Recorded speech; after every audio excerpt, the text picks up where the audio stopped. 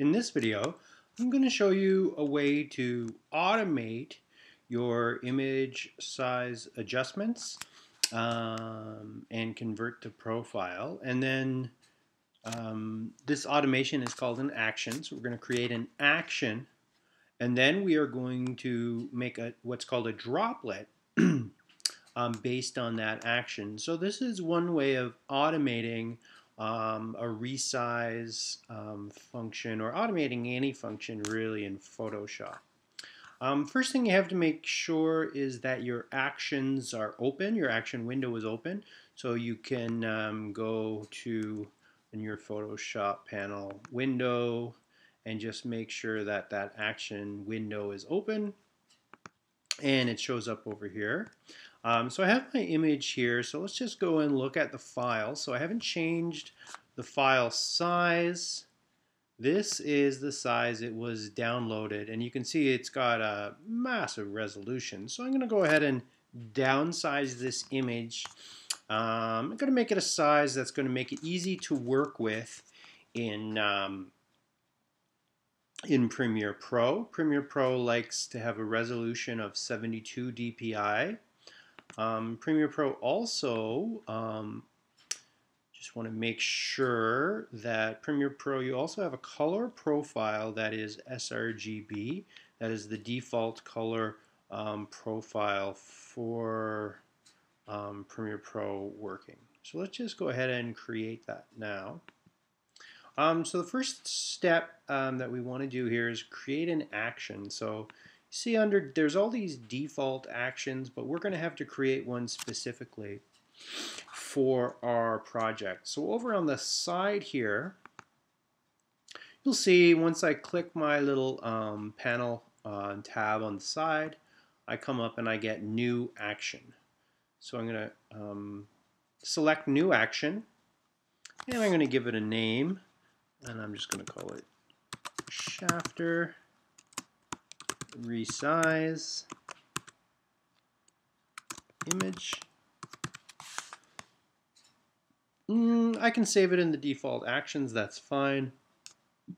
Could color code it if I wanted to. Why not? Let's give it a color code so it's easy to find. Click record, and now essentially we are recording this new action. So the first thing I'm going to do is I'm going to go ahead and resize my image. So it's image size, and I want 72 dpi. And under pixels, I'm going to make this I'm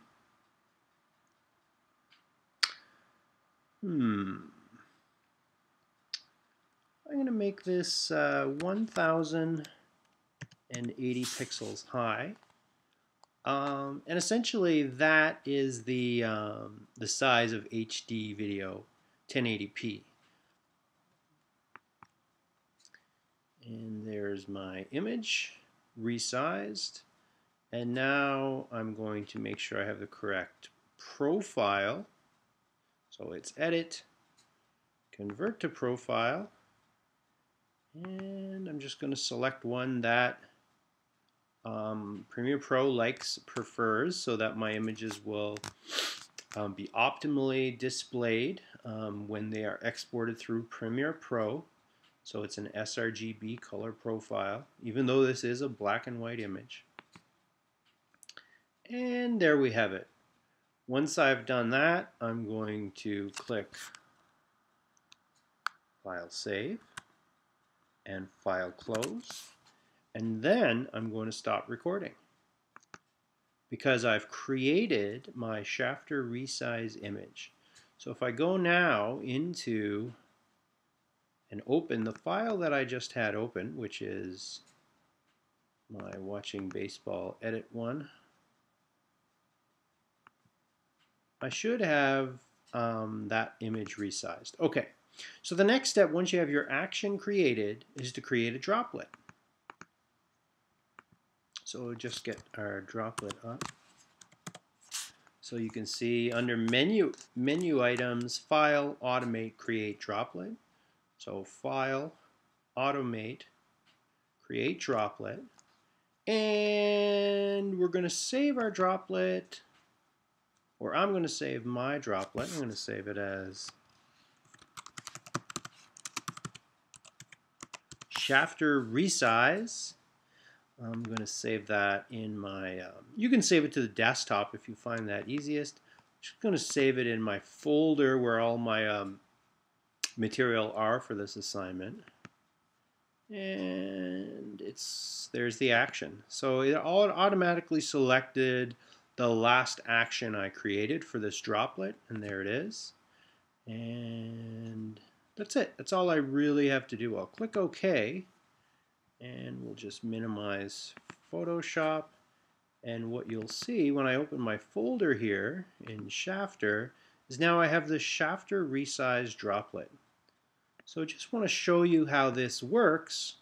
What I'm going to do now is I'm going to go into my Shafter folder of images,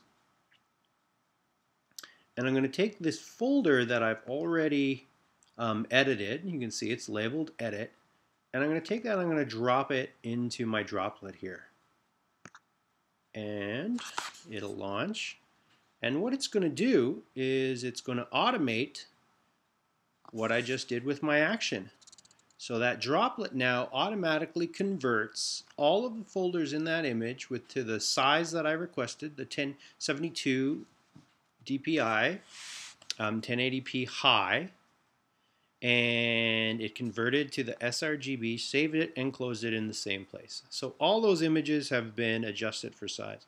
So I can go through now and do the same thing with the other folders of pictures that I've already photoshopped, and they'll be resized properly. So let's just open it and check it. So there's my image. Go image, size, and there it is, 72 DPI, 1080p high. Okay, and file, edit, convert to profile, and indeed it is sRGB profile space. So now the pictures are ready to start working in Premiere Pro.